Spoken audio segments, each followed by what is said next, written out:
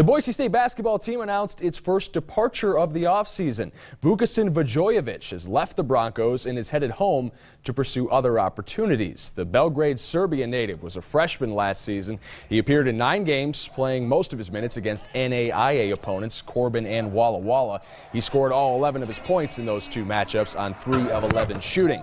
The Broncos now have 15 players on their roster for next season, adding Desmond Trent, Nick Duncan, and James Webb, and losing Vujovic and senior Kenny Buckner. Boise State has only allowed 13 scholarship players, meaning another departure is likely this summer. Coeur d'Alene grad Jake Ness is expected to remain off scholarship again next season, so only 1 scholarship spot needs to be freed up as things stand right now.